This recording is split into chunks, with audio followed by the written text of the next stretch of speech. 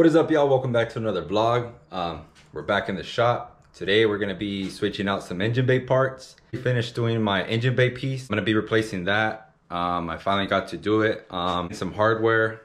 I went to the hardware store, got some of these with some rivet nuts, and we're gonna be installing it that way because last time I was using like these, which look like this, and they were just, the thread didn't have anything to hold since it's hollow.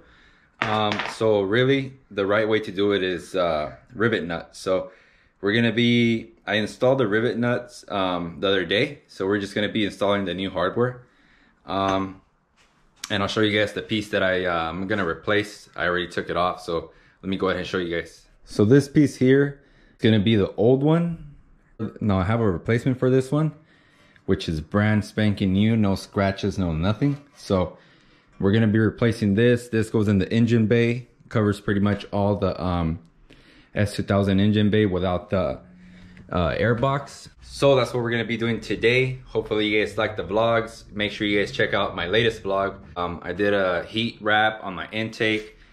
So far it's working great. I love it, and I really like how it looks. Makes my engine bay stand out. So working on my engine bay.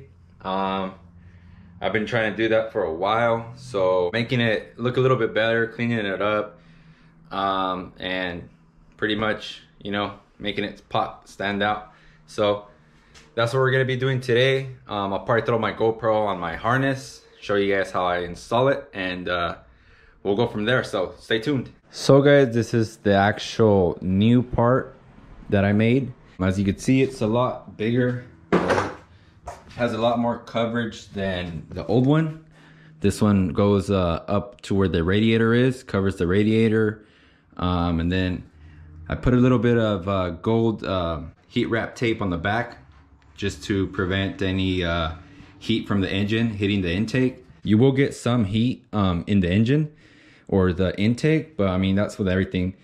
Unless you have like a cold air intake, then it'll be a bit cooler, but this looks a lot nicer. So I'm gonna go ahead and install this. I'll show you guys the engine bay.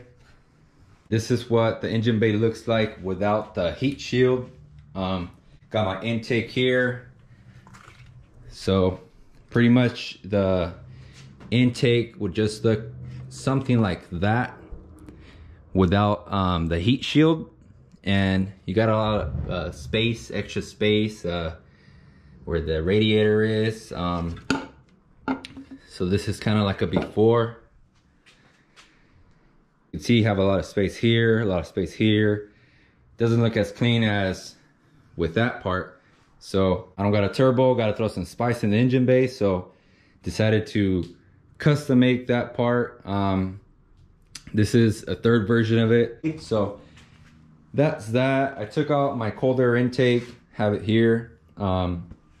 I just don't like switching it on and off because it's kind of a mission. You got to take the, you know, the whole underside plastic panels, that beautiful gold tape on the intake. Check out that splitter, rained the other day, so my car's all dirty, so it gives me time to work on my engine bay for now. So guys, here we go. Gotta do the install. I did add some rubber stoppers in the bottom to prevent rattling, so that's pretty much for the rattling, but the fitment's pretty on point. So it was pretty well thought out, and so far it's looking good, so let you guys check it out.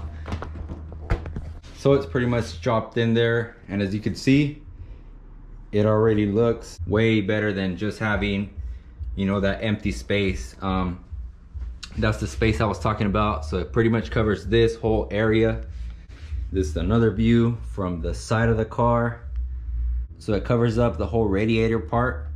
And then that's where I installed the gold tape in the back over here. And I did some cutouts for the hoses as well, just to make sure they had clearance for that and that right there. So overall, the fitment is pretty damn spot on. Switched it to super view, that way you guys could get a little bit more view of what I'm doing right here.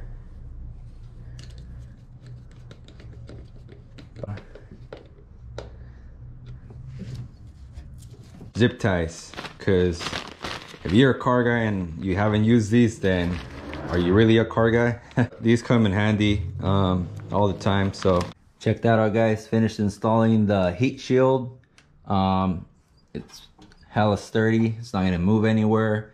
It has that gold tape in the back, so whenever the heat hits the engine, it won't heat up the actual part, so it'll help keep the intake cool, and it looks cool. So there it is.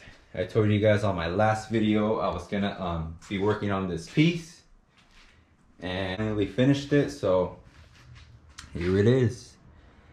So guys, that was a heat shield panel install, you know, fresh part on the S2000. I'm looking to do some more modifications to it. Not really sure what I want to do with the exterior. Like I said in the previous videos, I want to do a carbon fiber hood.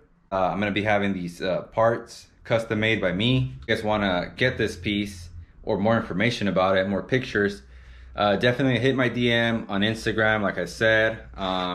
And I'll be glad to give you guys more information on it. As far as fitment, you know, what you guys could use it with. Pretty much this panel here, you could use it with like K&N. You could use this AEM one. So in the future, I would like to make it in carbon fiber. Well, if I make it, I want to learn how to make it, because you know, I'm a pretty hands-on guy. You know, I like doing stuff myself, as you guys could tell. Any other parts that you guys need, from splitters to you know, custom panels, you know, I could make it. So it's just gonna cost if I don't have them already made, because you know, it takes time to create something, make sure it looks good, and you know, most of all, I could definitely do them. So that's the video on the heat shield that I made for the S2000. If you guys are not yet subscribed, make sure to hit that subscribe, make sure to hit a like, comment, share, and that's pretty much for this vlog, guys. I'll be trying to do maybe like one vlog a week. And stay tuned for more. Till next time, guys. Peace.